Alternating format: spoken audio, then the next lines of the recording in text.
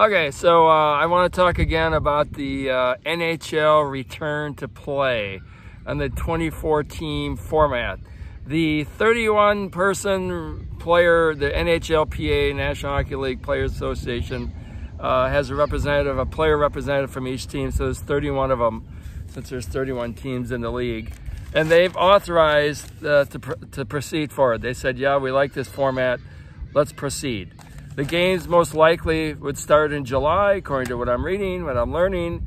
It's a 24-player format. Now, mind you, in the NHL, there are 2 conferences within each conference or divisions. Well, they'd streamline it, so 24 teams would be in this playoff format. However, the top 4 teams from the Eastern Conference and the top 4 teams from the Western Conference wouldn't have to play to get in the playoffs. So they're going to try to get 24 down to 16 and then continue from there.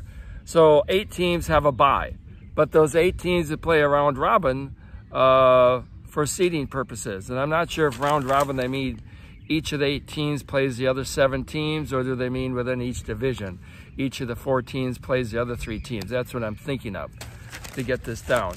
But those teams are in the playoffs. They'll just be playing a round robin amongst themselves for those 8 teams to get seeding for the playoffs.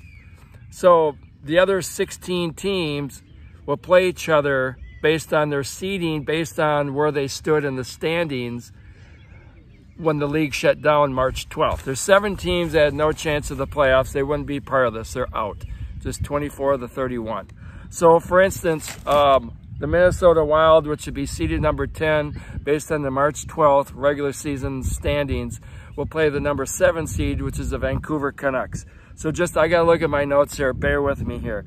But the byes would go to St. Louis, Colorado, Las Vegas, Dallas in the Western Conference, and then Boston, Tampa Bay, Washington, and Philadelphia in the Eastern Conference. So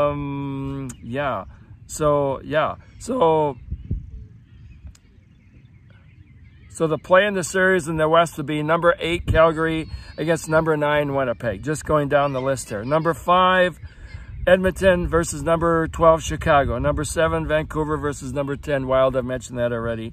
And finally, in the Western Conference, number 6 Nashville will go up against number 11 Phoenix. Let's shift over to the Eastern Conference. So mind you, these are the teams that don't have byes. So you'd have number 8 Toronto versus number 9 Columbus.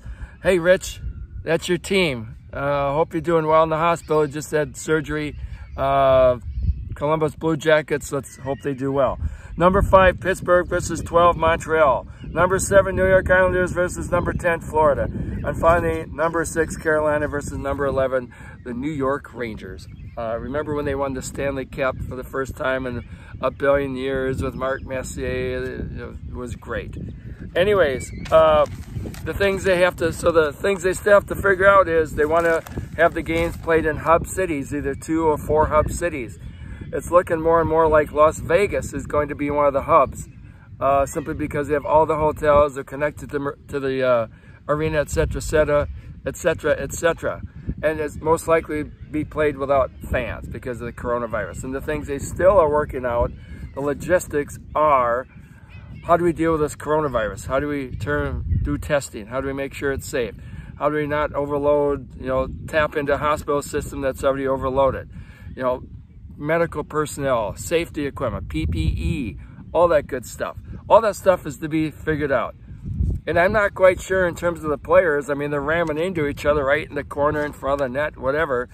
Would they make them, I'm thinking they might make them wear face shields.